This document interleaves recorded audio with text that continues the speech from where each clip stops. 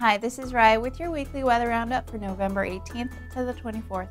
Don't you hate it when California is in a constant drought? Always have trouble with umbrellas when it's not raining?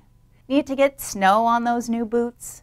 Introducing this week's weather system. It brings rain to California, it brings heavy rain and snow to the southwest, it even brings snow across the Great Basin and Rockies. But wait, there's more! It brings snow and ice to Texas and Oklahoma. Act now and you can get this storm in your area for the low price of $19.99 plus shipping and handling. Shipping and handling is an incalculable cost due to changing weather patterns and the limited availability of storm-sized boxes. The winner of this storm so far is San Juan, Utah, with 41 inches of total snow since Wednesday.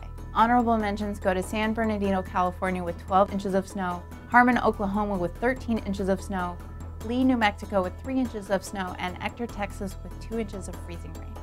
This winter storm named Boreas will continue to move east and bring snow, sleet, and freezing rain to the south and east. Monday, the Mediterranean island of Sardinia received major rainfall, with 18.39 inches falling in just 24 hours, causing floods that killed at least 18 people.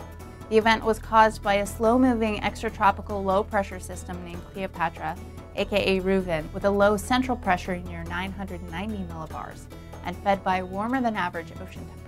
Sunday, Pennsylvania saw lake-effect snow, with 10 inches falling in Clarion and 16 in Venango in just 24 hours. 217 daily records were set this week across the U.S., with 169 high-temperature records and 48 low-temperature records.